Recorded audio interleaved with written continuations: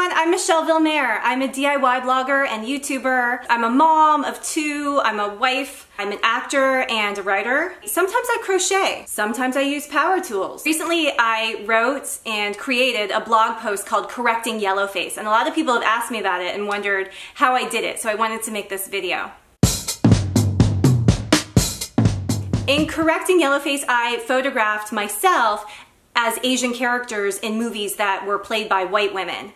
In case you're unaware, Hollywood has a nasty habit of casting non-Asians in Asian roles, or just deleting them altogether. So I thought that I would speak to this issue in my own way. As an Asian American growing up, I wanted to see myself in television and in films. It's really offensive when non-Asians are cast in Asian roles, as if our race is just a cosmetic challenge that you can fix with tape and a wig. This was my way of kind of rewriting history and putting us back in.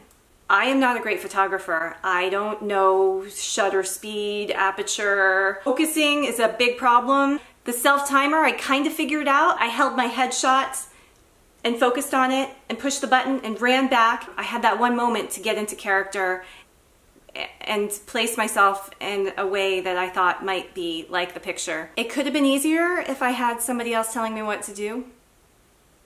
Initially, I just thought I would entertain myself and my sister-in-law because she's like art historian, movie buff. I knew that my stuff had to be on point if I was showing her something. So I did the first one, Olan from The Good Earth, and I liked it a lot. Well, for one thing, you know, it's interesting to put to take a picture of yourself with no makeup and like put it on the internet.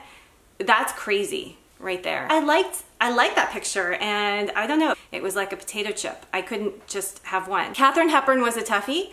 I had a hard time getting her expression right, and my husband was very sweet. He was reminding me, you know, honey, don't beat yourself up. It's Katharine Hepburn.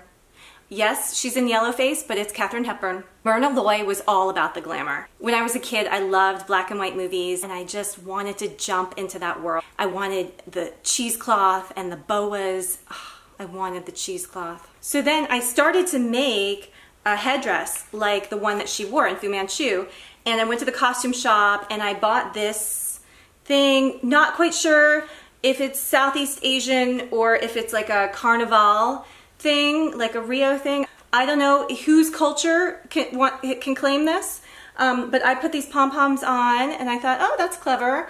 And then I put it on and I thought, no, that's not it. That's not it.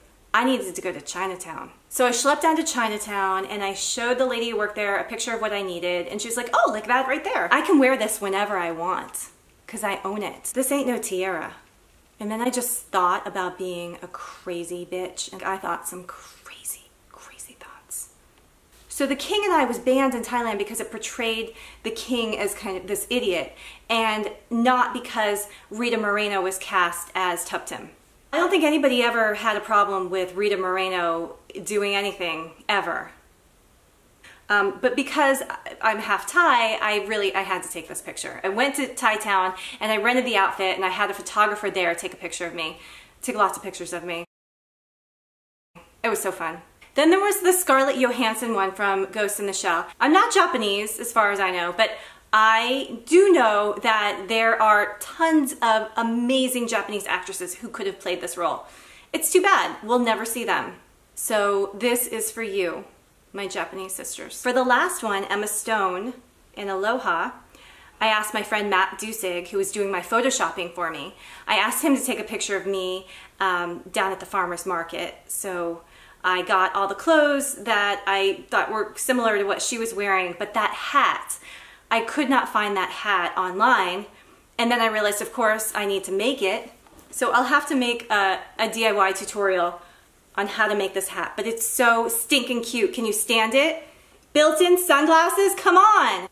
Ridiculous, right? So I put all the photos together in a blog post and it went viral, and it was so cool. All over the world, the UK, Australia, China, India, Thailand. It's been amazing to see this touch so many people. Thank you all so much for supporting Correcting Yellowface and for sharing it with your family and friends. I really believe that if we keep making noise in whatever way you make noise, we can make a difference. Like and comment below and let me know what you think. And don't forget to subscribe for more DIY.